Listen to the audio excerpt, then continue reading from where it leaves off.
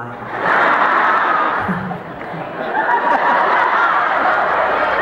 Gago na yung English ko.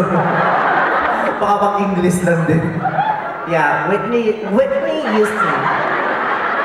That is how you pronounce her name. Whitney. Say it again. Whitney. Open your mouth. Use your articulators. Say, Whitney. Whitney. 1, 2, 3. Whitney. Houston. You don't pronounce the T. It's Houston. Houston. Diba? Kahit mali, naniniwala kayo sa akin. Sabi ko sa inyo, malapit ako magtayo ng kulto. Marami na nananalig sa akin. Ayan. You know what? When I learned that Whitney Houston passed away, oh my God, I cried. I wept. I shed tears. I was so devastated. I couldn't eat. I couldn't laugh. And I wasn't even sure if I could ever live again without her. And you know what? That is the very reason why I'm singing this song, because I would like to pay tribute to one of the greatest artists that I really adore, the one and only Whitney Houston. Yeah. I just hope that Whitney likes this version of mine.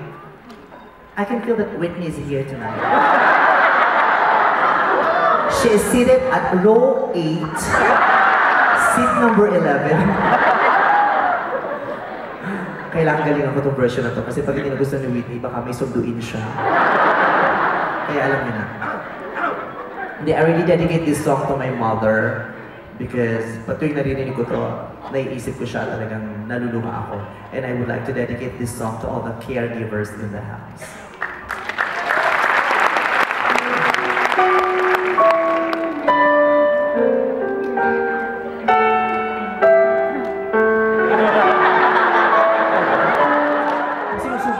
Buo, gusto kalahatin yun. O ulo mo na, may pinaglalaanan ako. O kaliwang itlog muna, para magagamitin ka sa susunod. Oo. Tapos ang daldal. Kung ano-ano sinasabi, hindi ko naiintindihan. Oo, sabi sa, may katoy, ika, nagiging,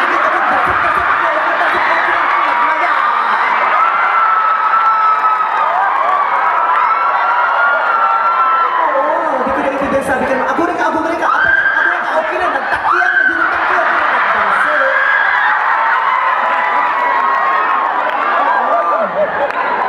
igurot pa man din. Oo, kaya habang tinitira ako, may mga ritual pa, sumasagasing. Kasi ako si Sensei na, kahit ako nakakatayo ako, masasabi nito, kaya ko itira, tsaka sa'yo eh. Hindi ko kaya, habang tinitira ako, umakit pa ng rice terraces. Pag-isip ko yung kwet ko, puro broccoli.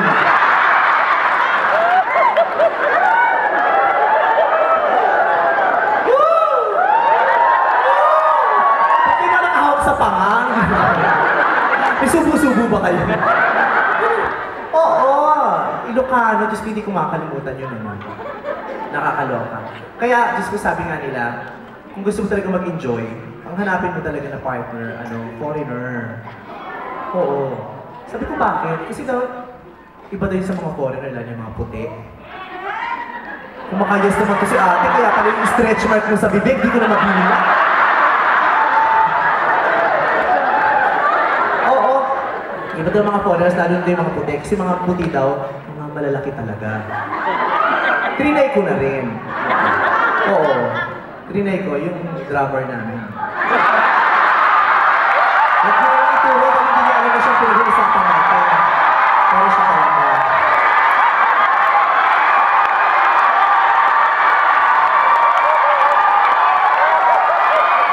Ay, naku, Diyos ko. Magkasama ko sa kwarto. Ang laki nga. Kaya lang problema din sa mga puti. Ang lalaki pero lambutin. Sa una lang matigas pero pag tingin mo wala na. Kondom na lang na iwan, hinihiman.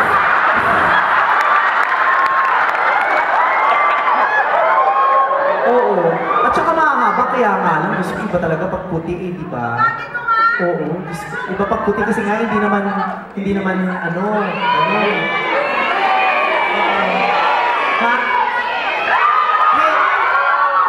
My audience want to meet you. Would you like to step forward, please?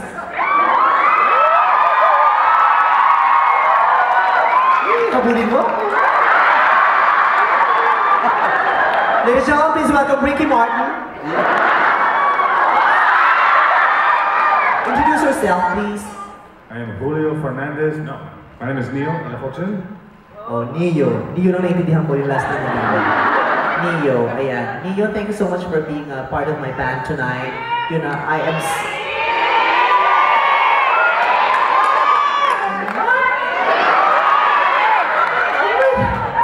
Yes! That's so unbecoming of a Filipina. You know, a Filipina is not supposed to kiss a stranger because that's against the Filipino culture. But since they're asking for it, we might as well give it to them. Because I am an entertainer and I am here to entertain the people, and if that is the only way for them to be entertained, I might as well give in. So, is it okay? They're asking for a kiss. Is it okay, sir? Whereabouts? What? Whereabouts? Right here? Yeah, right here. Down there? Are you married, sir? Yeah. It's alright. Don't fret. Nothing is permanent. Nothing in this world is permanent. Hello? I used to be straight. Look at me now. Okay, so let's start from the very beginning. A very good place to start. When you sing, you begin with ooh, ah, ah. Okay, where's your wife now, sir? My wife's at home with the kids. With the kids. Where's home? I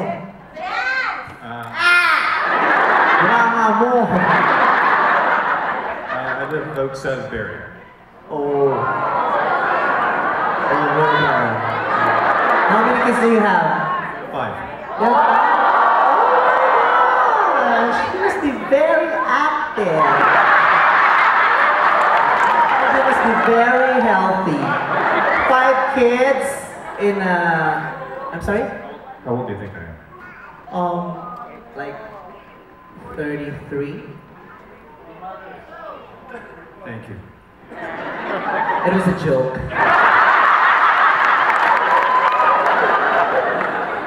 So how old are you? 45. 45? Oh, that's the right age for milking.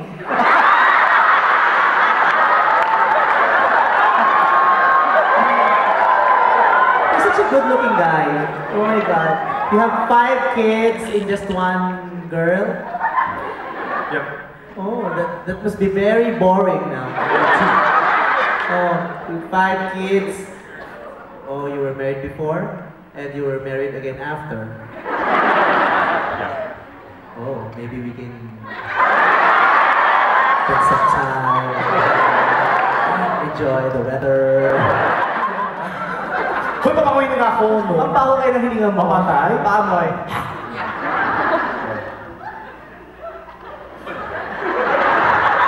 Ang layo ko, Vice. Ang layo ko. Yun nga, ang layo mo na. Tsaka hindi ako nagsalita. Hindi ko pa nagsasalita. Ano narinig ko? Text lang? Kung ako'y damay sa ganyan, malinis akong tao. Hindi kita dinamay. Yung hininga mo mismo ang tumabig sa akin. Hindi totoo yan. Paamoy na hininga mo. Paamoy na Ba't di hininga. ganyan? Huwag kang OA. Kadiri.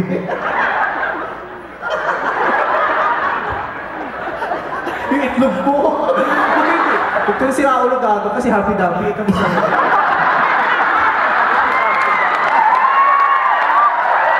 Susunod, ikaw na! Si Kuya Boy. Boy, ate boy. Tunaya mo! Paamoy na hininga mo. Sige na! Oh. In fairness Ano? basura. Umatay. Sabi ko na nga ba, kailangan talagang ihiwalay yan. Nabubulok at di nabubulok. So ano ka? Non-biodegradable. Wow. What's the meaning? Of non-biodegradable. It's... Ano? What? It's ano? Define non-biodegradable. It is something that occupies space and has a weight. Matter. What is matter? Look at your face. Oh, lots of molecules.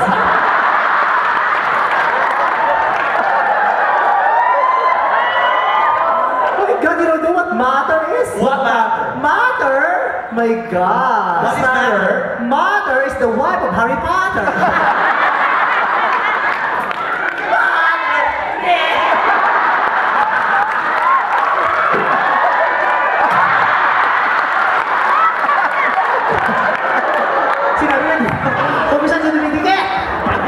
Nalalagas ka na naman.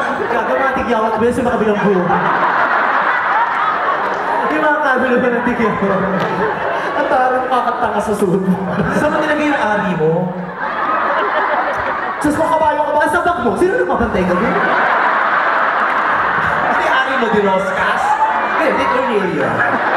Nasaan? Nandiyan lang! Galing mo ha? Ay, Diyos ko, wala na. Kaya wala kayo napapanaagan. Pinaputol ko yan. Talaga? Nagpunta pa ako ng Bangkok para ipaputol yun. Yung ari. Sa Thailand, ano? Yung ari. Hindi, yung may-ari.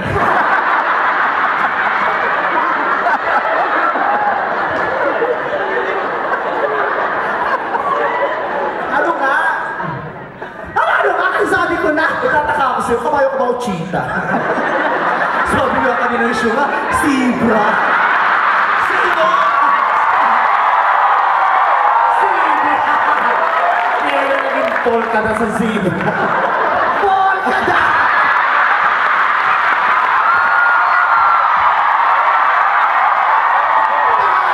Zebra, polka! May outing ng mga tara! O, basta driver ka! Mga tara, live in Canada! Hindi yan polka. That's Gago ka! printed. Sira Printed. ang ulo ka! Kaya polka ba yan? Ano yan? Stripe yan!